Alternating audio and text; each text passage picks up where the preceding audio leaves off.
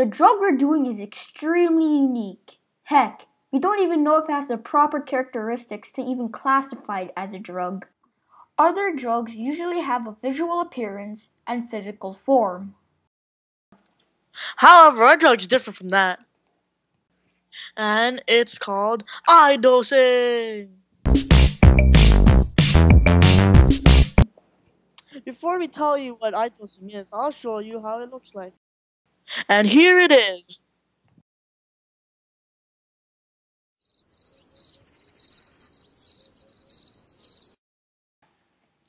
I know what you're thinking. Clint, you showed us nothing. And I meant to do that because iDosing uses sound to make the user high. When you're iDosing, you're supposed to lay down anywhere. Put on a blindfold just so you don't focus on anything else. Lastly, headphones must be put on. Once the headphones are in, each earbud emits a sound at different frequency. Each side of the brain would work differently, but over the time the brain is supposed to get used to it, which then turns those two frequencies to a new one, which will put the user in various states. There are various soundtracks which are used. Majority of these are named after real drugs as they mimic the effect of this specific drug. Some of these tracks are cocaine, weed, codeine, LSD, and Gates of Hades, which is said to be one of the most intense iDose tracks. I'd like to take some time explaining what my friends Jasmine and Sarah experienced while doing some iDosing of their own.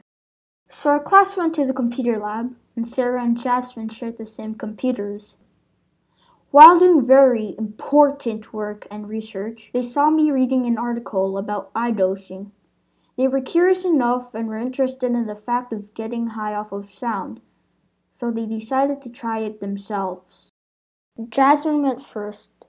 Her iDose session went for around 12 to 15 minutes, and after those minutes, she said that she felt like her heart was pounding, her temples felt weird, and according to Sarah, her legs were shaking.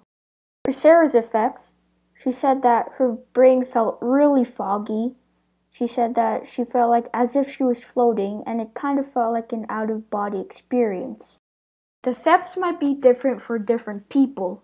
Some effects might be greater than others, some not as strong.